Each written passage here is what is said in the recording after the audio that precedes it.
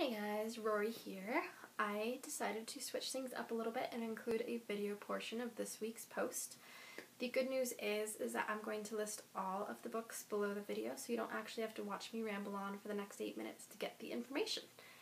So, I thought I would spare you that. If you care to persevere, you're welcome to watch the video, which is more or less an exercise in masochism for me. But I do, sort of enjoy doing it. It's good practice for me. That being said, the topic this week is Best Books of 2013, which means essentially my favorite books of the year. I'm not going to pretend to be a great literary critic or a great interpreter of literary fiction, so this is just what I enjoyed for the year. I happen to know what I like. I know what I'm like, of course. I also know what I like, and for long-time followers, you know that the things I really enjoy tend to be skewed towards the darker side of things. I have no idea why, and it's actually something I've spent a long time wondering about, because why do we like what we like? The only thing I've come up with so far is that I am naturally deficient in moral fiber. Aside from that, I don't know. I don't even know if there's a right answer to it, so we can all ponder that while I talk about my favorite books of the year. Aside from serving as a warning, what that means is that there will be no books like Eleanor and Park or Life After Life or even something like Bleeding Edge on here, although I can guarantee you Bleeding Edge will never be on any list that I create. He is not my favorite author. But to get started, the first book also happens to be the only book I don't have a physical copy of, so I can't show you the cover, but it's a good one if you want to go check it out. It is And Sons by David Gilbert. If The Royal Tenenbaums was ever turned into literary fiction about a father and his estranged sons, it would be this novel. It's funny, it's sad, it's like a love letter to New York. It made me nostalgic for that city, and I don't even like New York that much. But probably my favorite part of the novel is that there's this bizarre bit of science fiction right in the middle. You can't miss it, not that you'd want to, but it is a pleasure to stumble across it and just kind of go, what was that? But good stuff. Next book is The Rathbones by Janice Clark. This novel tells the story of a wealthy family, its decline in the history of the area, limiting all of those things together. It's eerie, it's eccentric, it's a bit bizarre. If Tim Burton and Charles Addams ever got together and collaborated on a book that was supposed to be a cross between Moby Dick and the Odyssey, it would be exactly this novel. Not to get too specific on you. But if it sounds like you might enjoy something like that, I'd highly recommend this book. It's very underrated. I have seen some complaints about the sheer amount of incest in the book, but don't let it bother you. It's fiction. Have a good time with it. That's its point. Well, not entirely, but you know what I mean. Next up, we have In the House Upon the Dirt Between the Lake and the Woods by Matt Bell. The author is very much a fabulist in this novel. It has a bear, a squid, a fingerling, a foundling, all in the tale of the failure of a marriage and fatherhood. It's very much a novel, like The Rathbones actually, about not getting what you want.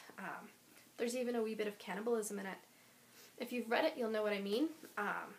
If you haven't read it, you can read it and figure out exactly what I mean by that. It is a good story and worth checking out if you think you can handle it, because it is a bit dark and disturbing. Most of the books on this list are, now that I'm thinking about it. But next up is Burial Rites by Hannah Kent. This is historical fiction, which is not exactly my go-to genre, but this novel is so exquisitely written that I thought it deserved a space on this list. Almost unfairly so, really, because the author this is her debut novel and she's very young. It doesn't seem fair that a person in their 20s can write like this, but lucky for readers, she can, and even though it ends badly, you know what it is going in because it's based on a true event, so you can be prepared. Next up we have Donnybrook by Frank Bell. Frank Bell has been filling the void in my life left by Donald Ray Pollock since he seemingly has disappeared off the face of the earth. This is the story of a 3-day boxing match in the middle of a cornfield in the middle of nowhere. there's drugs, drinking, sex, violence, blood,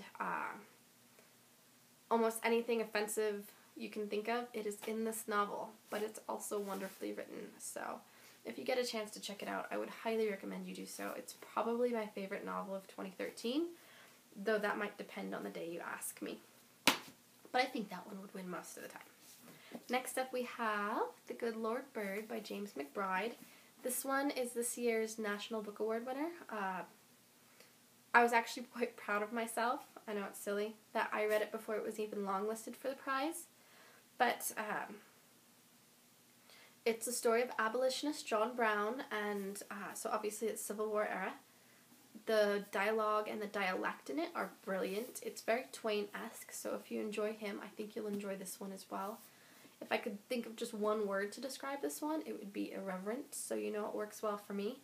But I think this one has fairly wide appeal. Also, I think it's really neat that James McBride was a member of the Rock Bottom Remainders. I never got to see them perform, which is sad, but I think it would have been amazing to see all those authors up there playing, even if the music wasn't exactly spectacular. So, check it out if you get a chance. And next up we have Nosferatu by Joe Hill. This is a genre-bending masterpiece, which is good because I legitimately offered my pinky finger to William Morrow, the publisher of this, in exchange for an advanced review copy. I am still embarrassed that I actually wrote that in the email.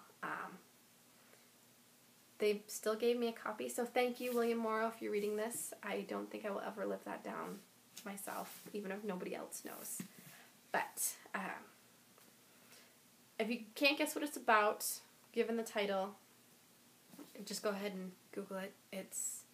This book has more puns than I could count, which for me is wonderful. I do love a good pun.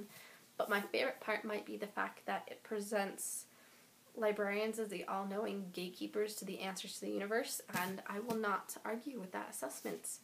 Brilliant man, brilliant author, brilliant opinions. He's right. Always trust a librarian. Do I not look trustworthy to you? But next up we have Dirty Love by Andre Dubus III. There's something you can't trust me on. I have no idea if I'm pronouncing the author's name right. That's how my professor in college said it, so I say it the same way. But this novel is a big box of misery wrapped in a big bow of despair. So, depressing as all hell, but it is also beautifully written. So, if you're so inclined to be sad for a week or so after finishing a book, I would read this one. If not, there's 8 others to choose from on this list. Finally, we have Double Feature by Owen King. If you like B-movies the way I do, and you like good family drama, which who doesn't love that, I would read this one. It's very funny, it's very witty, and it just so happens that the author is a Red Sox fan, as am I, and he makes his main character a Red Sox fan as well. So it's just about perfect, if you ask me. But that's all I have. 9 books that I loved this year. I hope you'll check 1 or 2 of them out. If not, thanks for watching this whole thing. And for longtime readers, thanks for following along. I really appreciate it. I love you guys more than you know, almost embarrassingly so. But I also want to say happy reading and happy and safe New Year's.